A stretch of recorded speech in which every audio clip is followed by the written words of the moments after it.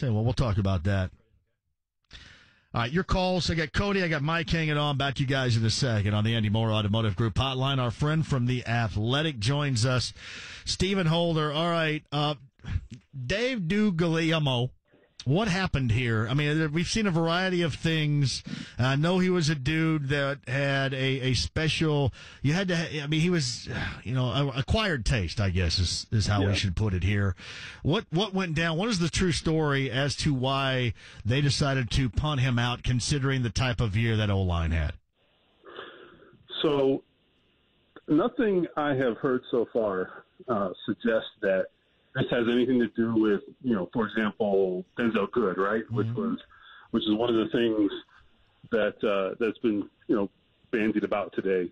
Now, the one thing I would say is that on that note is they knew, everybody in the league, everybody in the NFL knows who Good was and is, because he's been the same guy for 20 years, right? Everybody's known that. So I don't think there was any. I don't think that necessarily had an impact on this decision, because that was not a surprise to anybody. If that were an issue, then maybe Chris Ballard doesn't even have him there in the first place, So I really don't think it was that. I just think this is really a philosophical sort of thing. He was not a Frank Reich hire. We know that. He was definitely a McDaniels guy, and not like Eberflus, who's on defense, right? This is a guy on offense who was not one of his guys, right? And I think that matters. I think that actually plays a role here. It's got to. You gotta having a offensive line coach, when you're the play caller or the offensive coordinator, play caller, what have you, having an offensive line coach who you are in tune with is critical. It's really critical, because if you don't have that synergy between you, it's gonna cause problems. I mean, you're gonna have different ways of doing things and different philosophical approaches to things, and that may not sound like a big deal, but when you get out there, and this is a game of inches, as we know, every little bit matters, and you just really have to have that. And what I've told people today is, look at the working relationship that Nick Sirianni and Frank Reich have. And why do they have that? They have a history together. They work together. They understand each other. They are very, very, very like-minded. And that's part of the reason they work so well together, So, I mean, that stuff matters. And so I don't think this is a matter of Duke not being a good coach. I will tell you, I talked to people around the league today, even people who hate the guy, okay? People who hate the guy will tell you, oh, yeah, he's a damn good coach. So no one disagrees on that, and up to and including Frank Reich, I suspect. So it's not that. Yeah. It's more philosophical thing. Well, I mean, that is, I bet, your garden variety feeling for offensive line coaches around the NFL, right? I mean, they're all kind of built out of the same mold here. I've actually, it's funny you say that, because of all the quirkiest coaches I've ever met, just about all of them were offensive line coaches. There used to be a guy who works for John Gruden when I covered him in Tampa, Bill Muir, who may ring a bell to some old timers. I mean, this guy was a nut, okay? And I remember doing a story on a young offensive lineman once who fashioned himself as an amateur rapper in the off season. Well, Bill Muir read that story, and he ripped him a new one. He said, "I don't want to hear you talking about the hip hop during the season ever again." It was an innocent story, and the guy ripped this kid a new one over this. I was like, man, this is crazy. But my point is, yeah, offensive line coaches, they are definitely their own breed, and I guess by nature they have to be a little crazy, maybe. Well, you brought up nut, so I had to. This has just occurred to me. And Stephen Holder of the Athletics on the Andy Moore Automotive Group hotline. I saw this over the weekend, and I forget where it came from. I can't remember who to attribute this report to. But was it true before that they settled in on Chris Ballard? Did the Colts reach out and get denied conversation to that nut Eric DeCosta of the Ravens organization a couple of different times? Is that accurate? You're talking about when it was. I think it was before. I think it was before Ballard. Yeah, it was before Ballard. Yeah, I I don't recall for sure. That guy is a red ass nut right there. I think you would know. Yes. I don't know the answer to that, but I would tell you that wouldn't surprise me because obviously, a guy who has learned at the feet of Ozzie Newsome is going to be attractive. So yeah. I get it from that standpoint, and I wouldn't imagine that the Ravens would have been too happy to lose him because I think that was their succession plan all the way. So, I don't know that, though. That's interesting. I'm curious now. I always love it because to apologize to Chris Hagan, Ozzie Newsome sent an autographed picture of himself to Chris. Well, Ozzie's a great-looking guy, so I guess Chris should take it. That's what I'm going to do that's what I'm going to do to people around here that get mad at me. I'm going to send them an autographed picture of me. Yeah. Yeah, that could come off, several different ways, my friend. Yes, is it good? Stephen Older of the Athletics on the Andy Moore Automotive Group hotline. This occurred to me when you mentioned nut, and I thought, all right, we'll go here.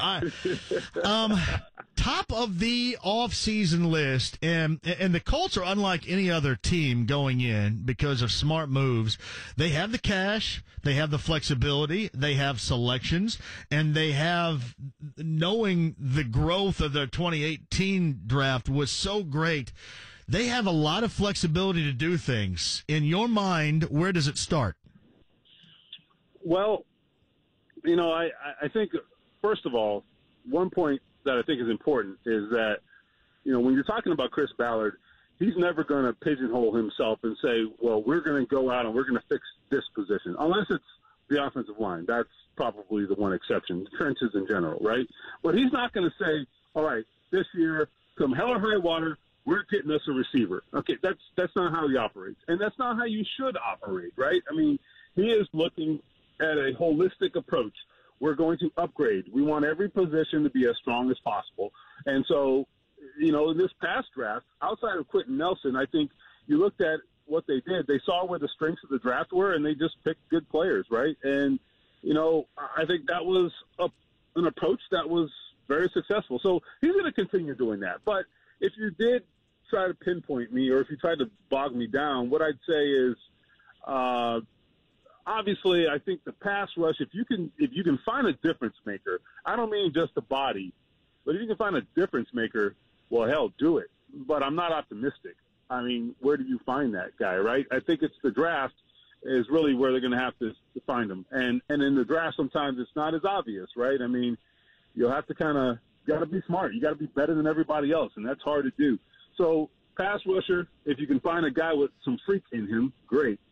And outside of that, I think you need some dynamic play at wide receiver. You just do. And we've seen T.Y. Hilton have too much put on his shoulders, and it was really hard to watch T.Y. at the end of the season. I mean, guy shouldn't have been out there, okay?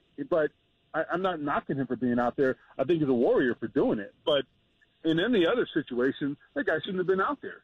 But he was out there because, A, he's a competitor, and B, damn it, he knew he needed to be out there, okay, because they had no threats. And so, look, when Dontrell Inman can walk in the door and become essentially down the stretch your number 2 guy, and he played well, and don't get me wrong, I like what Dontrell Inman gave them, and I think that was really missing, somebody to make those tough catches over the middle. So thank God he showed up. But my point is, when he can show up and just do that right out of the gate and no one else, contend for that spot, that's not a good sign. So there's going to be a shakeup in that wide receiver spot, I think. Ryan Grant, is he back? I don't know about that. I think that would really – the only way he comes back, I think, is probably if Frank Reich demands it. And I don't know that – I think Dontrell has earned a spot next year on this team. I know he's 30, but with his prior relationship with Reich and Sirianni and the job he did in half of the season, do you think he's earned a spot here? I'd bring him back. I mean, he's not going to cost you much. He's not going to cost you much of anything, really. I mean, the guy was on the street. So what is your competition for him? There may be more now, but they can keep him. They can get him back, I would think, if they want him. And he's in a good spot with a coach he loves, right? Okay, him and Frank Reich have history, and Nick Sirianni as well. So it's good for him to be here. He's in a good spot where they trust him. They know him. He knows them. So familiarity is going to be an incentive for Dontrell Inman to come back if the Colts want him back. And for the Colts, the incentive is obvious because he's a guy who can give them something they don't have. I mean, T.Y. Hilton can't make the plays that Dontrell Inman can make. They're different players, right? So I think he gives them something they don't have. Now, Chester Rogers is an interesting case. He's a restricted free agent. They can bring him back for not much money. I say bring him back and then you see where the chips fall. But they're going to continue, or at least they should, continue to try to upgrade around him in spite of whoever comes back. They need to continue to try to get better at that spot. I think they will. I'd agree with you. And you look at the free agency wide receiver-wise, and there's nothing dynamic about that at all. When the list is top of Golden Tate, I don't know. I can't get away from this thought, and I know that they covet draft picks like nobody's business, and if you're good, you do. But they have flexibility to do some things if a wide receiver that is dynamic might be available someplace. The need is there.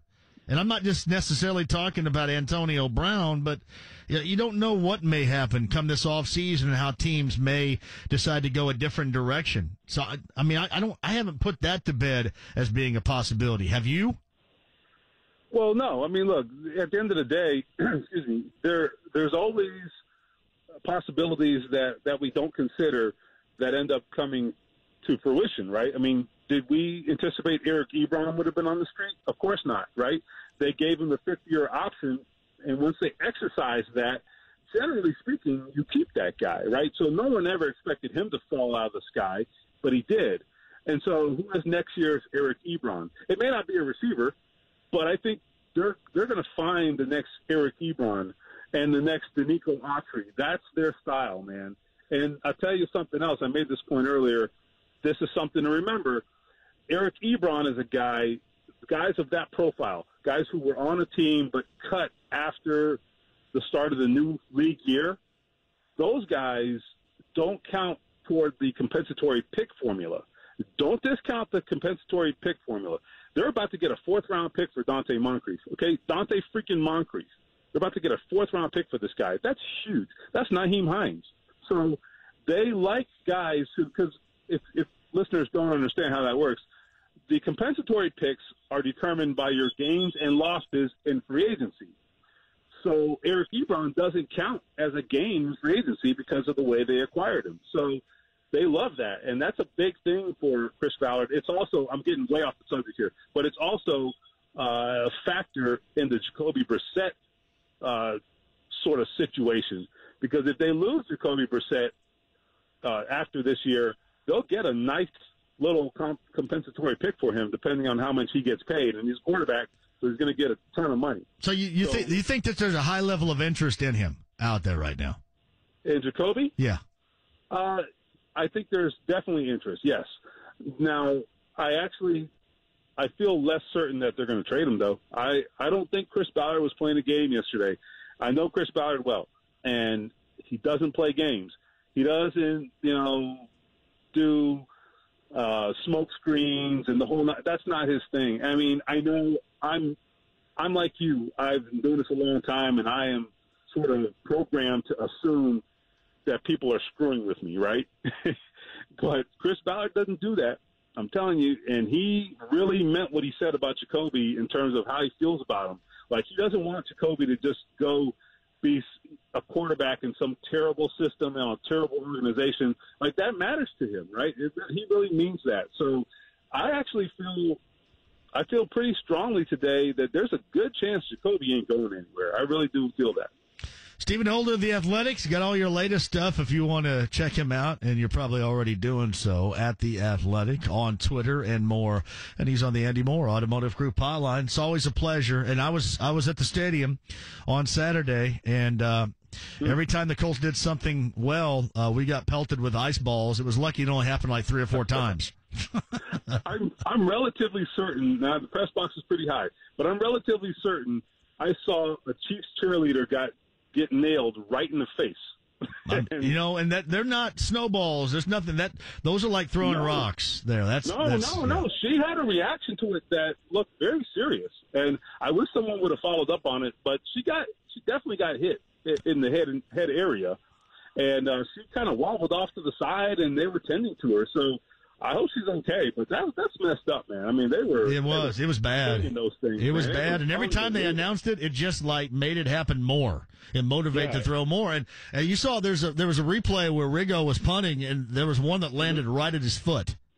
Yeah, no, it wasn't cool, man.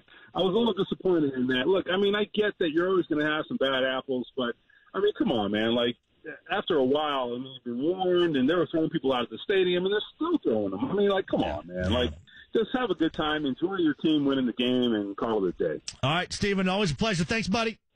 All right, my man. Stephen Holder on the Andy Moore Automotive Group hotline. Mike, top of the hour, and anything goes at 6. Should be fun, and your chance to get some tickets to see The Who as well. Back with you next. And now, an ad from Dad. Oh, yeah, just this one line, right? All right, here we go.